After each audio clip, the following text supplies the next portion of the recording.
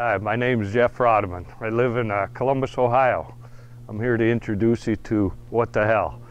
73 Ford Econoline van. It's got a 302 engine in it for power. Nothing special. Still got a carburetor in it. I did upgrade it to electronic ignition. As far as power goes, I also ran a dual exhaust system on it. I don't have any mufflers, but so it's got a little rumble to it. We have fun with it. So, as far as where it came from, an uncle of mine built this. He owned a custom boat shop all his life and was a master with fiberglass. And I'm standing here with a brochure that I want to show you. He built ice boats. It's boats with runners on the ice that these things can do 60, 80 miles an hour easily with wind. And he built this to actually take these boats. As he got older, he put tires on the boats, and he built this truck to take those boats out to the salt flats out west. I think as he got older, he just didn't enjoy the cold anymore, and he wanted to take it out west. So this is, again, my uncle built this. There's some blood to it. He called it VAR, which meant very awesome racer. I renamed it and put it across the windshield as What the Hell, just because we would see people, we'd go through little towns doing 20 miles an hour, and we could read people's lips going, what the hell? Or at car shows, they'd walk up and, what the hell? So that's how I got its name to it, and it's kind of stuck through the years. So we're here to just show it off, So we're going to do the features now, some of the little options that have been added on the truck, just to share with you. First of all, the mirrors are added. They were off of I want to say it was a Chevy Blazer. The side ones were taken off. Obviously, it's been chopped. That these would have been full vent windows back in the day. So there's about a 3-inch chop on this truck. The vents here on the side, that's out of fairings off of motorcycles. I got one here, and there's one on the other vent window on the other side, as to get some ventilation in this truck. The vent on the top here is a vent off of a Chris Craft boat, and underneath it there's a hole that goes through the system in this tail. We'll show you as we go around the truck. It draws air into it. And then once it's through there, the air actually exits out the hole in the tail of this truck. So it's strictly an air movement.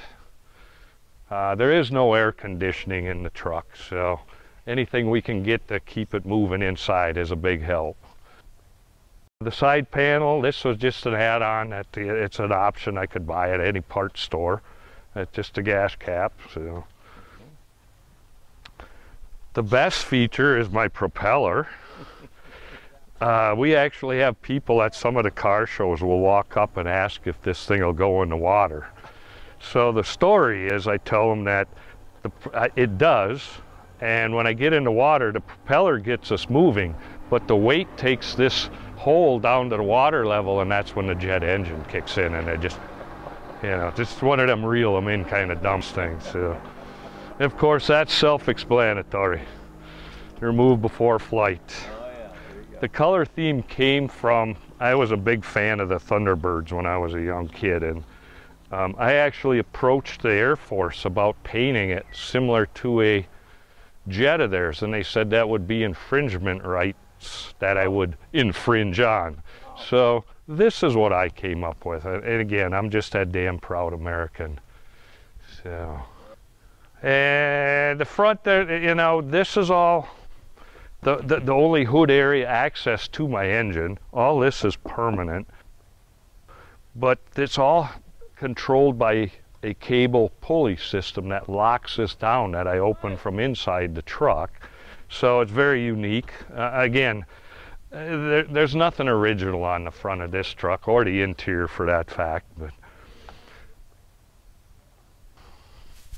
what we got next for you? The board I had painted by some kid back when you used to get people to paint at at the local mall. Wow. This I burned myself at car shows and van rallies. I sit with a magnifying glass and burn that in with the sunshine. So that's just one I've hung on there since I've had the truck. So shared that through the years. To go to the interior, just to follow up on the whole air control in the ceiling, it looks like a speaker. That's where the air will actually flow up through the tail and then out. And over on the wall behind my driver's seat is a cable that I can open and close that vent door in that. So, so as long as I'm moving, I can get air in it. The back we've had for the 15 years that my wife and I have gone vanning with this truck.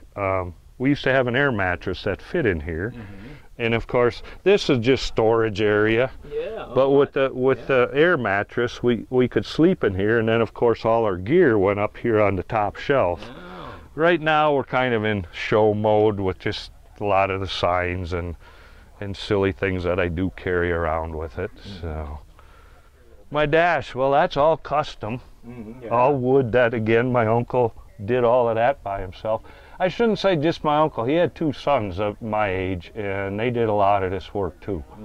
The gauges, I still haven't found anybody to tell me exactly what year they're out of, but we guessed it's a late 50s Chevy truck that those gauges are out of up there. The steering column's out of a Cadillac. It's a tilt wheel, which you need to get in and out of this truck. It's tight with being a chop. So. Yeah.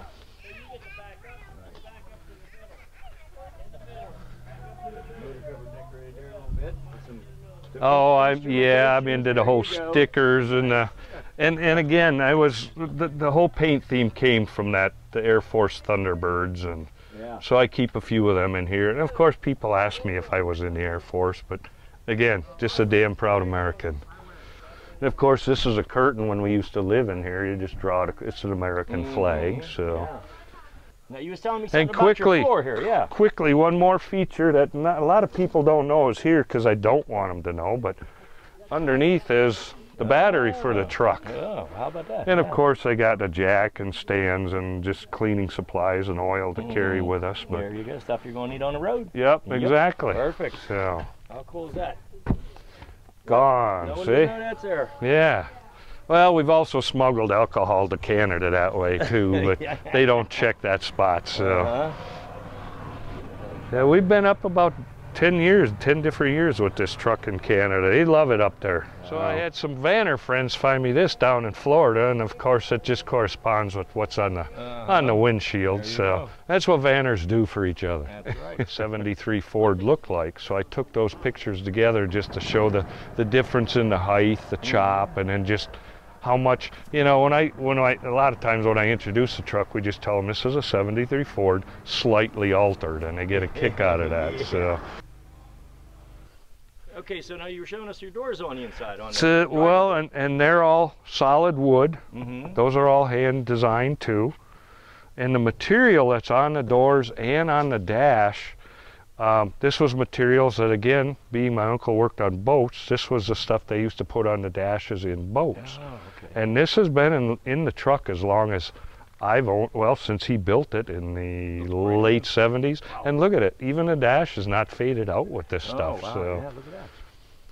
So. Oh, that's a great idea. Good stuff, yeah. And it's easy to clean. So, you know. Oop says people want to hear how this van sounds. So we're going to start this up and you get to hear. All right, let's get her done. Let's get her done. Want to do it? Yeah, let's do it.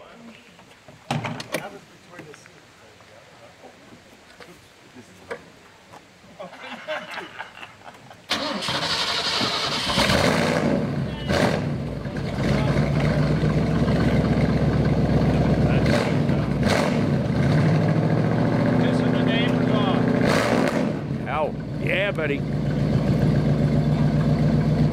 Sounds great. Yeah, very nice. Well, again, thanks for showing her to us. Thank you. You answered a lot of questions that a lot of people had for a long time, so now we know what's happening. Thank you. All right, buddy. So after all is said and done, I'm getting old, the truck's getting old, and it's just hard for me to take care of anymore. So I've decided I think I'm going to try to sell it. And as it says, I'm not going to take any offer, but if you're interested, get a hold of me. I'd appreciate it. You just got the tour, so let me know.